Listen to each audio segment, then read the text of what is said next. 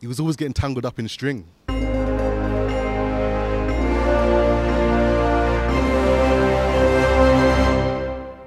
Welcome to British Rationals on Friday the 16th of March 2018, in the week when, after a Russian spy and his daughter were poisoned in Salisbury with a nerve agent, Theresa May gave Russia 24 hours to come up with an explanation. Vladimir Putin refused, and May has since expelled 23 Russian agents. They say there's going to be another Cold War in this country. I mean, there's already a Cold War every time it snows. Snow always wins. The Russian Foreign Office is tweeting that you shouldn't threaten a nuclear power. I thought we were a nuclear power. I tend to wash thoroughly if I go anywhere near a Zizzy. We're next to a Zizzy at the moment. Oh, God! If any hot Russian spies need information seduced out of them, do one, Craig. I'm your new Bond. I'll take that risk. Well, it's like the old proverb says, revenge is a dish best served in a crappy Italian restaurant in a small English town. It was probably cold as well. You know, England might pull out of the World Cup in Russia because of this, which is great, because if I have to sit through another England World Cup performance, I'll poison myself. Well, it seems like we've got a total bluster on our hands. Donald Trump surprised the world this week. With no preparation, he told South Korean delegates that he would be prepared to meet with Kim Jong-un. Where's Stephen Hawking when you need him to tell you what kind of spatial anomaly is going to be created by two such super massive assholes coming together? Could be a good thing. Maybe they'll meet up over Easter. We can have a new Good Friday agreement.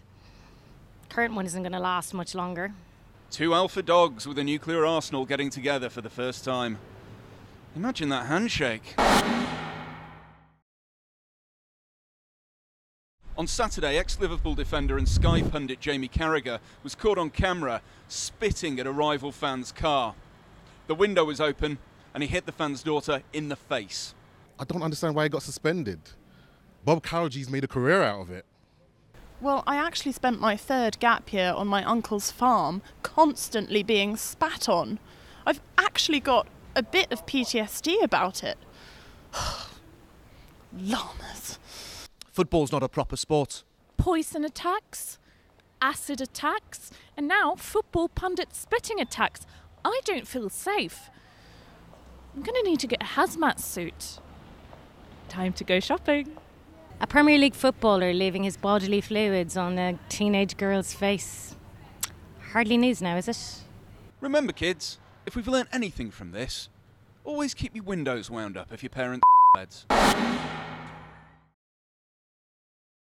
In the same week that animal rights protesters stormed the stage at Crufts, a dog died on a United Airlines flight after its owner was forced to put it in an overhead locker. Even the Russians are more humane, and they used to use theirs to blow up tanks.